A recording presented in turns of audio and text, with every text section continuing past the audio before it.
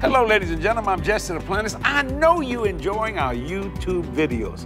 That's why you don't want to miss anything. So like this video, subscribe to our channel, and hit that notification bell so you will know when we post new content. That's like, subscribe, and hit that notification bell. Do it now, so watch this.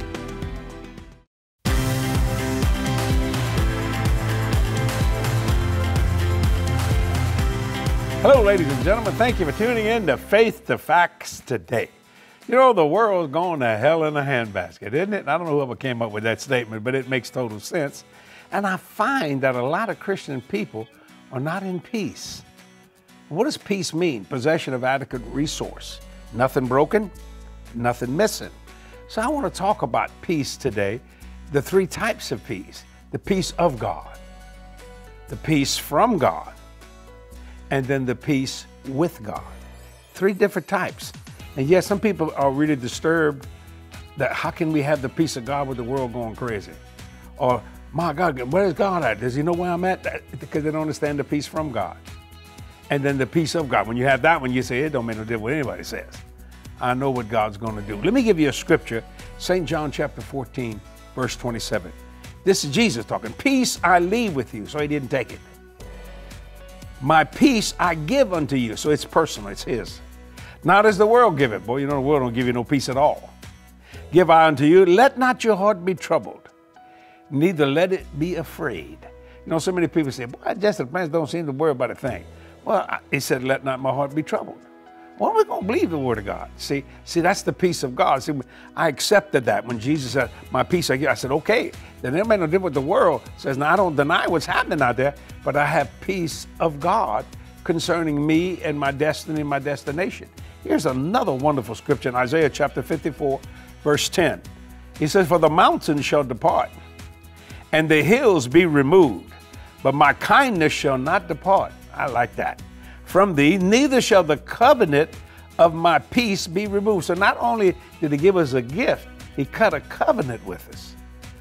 Shall the covenant of my peace be removed, saith the Lord that hath mercy on thee. So think about that covenant, man. And in Psalms 89:34, my covenant will I not break, nor alter the thing that goes out of my lips. So not only do you have the gift of peace, you have a covenant of peace. And God won't break that covenant. Now, I don't like what I see in the world today, especially in the political realm and the different things that are going on. I mean, things are crazy, how people killing each other just for no reason whatsoever at all. I mean, just people don't know what to do.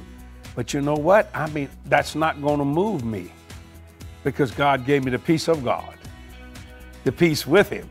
So when I'm with him, I'm not, oh God, you're not mad at me, huh? No, I have peace with him and peace from him because he never leaves me or forsakes me. And he's a very kind God. He really is. But there's a judgment side to him, just like there's a judgment side to you. You can be very kind to your children and you just love them, but if they quit, if they don't do what you tell them to do over and over and over, they're going to see a little judgment from you. See what I'm saying? Might be a punishment. You can't do this, you can't do that, or whatever. You see what I'm saying? It's not that you want to kill them. And so many people accuse God of all that craziness, and he's not. Because he says, my kindness shall not depart from thee. Isaiah 54:10. I like that, see? So when you understand that, you understand the covenant of peace. So now what you going through? Think about that for a minute. Okay, things are tough? Yeah, let's get through it. Though I walk through the valley of the shadow of death. It didn't say, though I stop, build a house, and canonize the place. You see what I'm saying? Trouble is in the world. We're in the world, but watch this, we're not of the world. So the trouble of the world, it doesn't apply to me. Because you see, I live in a different world in this world. I live by the faith of the Son of God, not my faith, by the faith of the Son of God who loved me and he gave himself for me so I don't frustrate the grace of God. Do you see what I'm saying? See, this word has an answer for every situation you can come up with or coming against you, and it doesn't make any difference. I mean, I know I may sound like making light of it. Well, let me help you. It is light. It is. I don't care what he does. Satan's already been defeated, restricted, and rejected, and waiting confinement. Ladies and gentlemen, we've already won. Do you understand that? You've already won. The race has been won. All you got to do is receive the prize. Keep that smile on your face. That'll aggravate the devil, Lord Jesus. Why? Because you see, there's three types of peace. Let me say it again. The peace of God. Oh, God, thank you. The peace with God. Man, it's so much fun serving you today.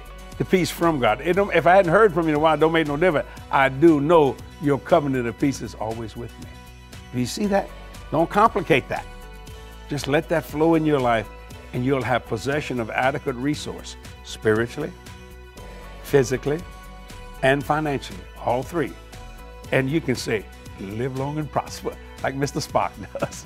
Till next time, see you later. Bye-bye.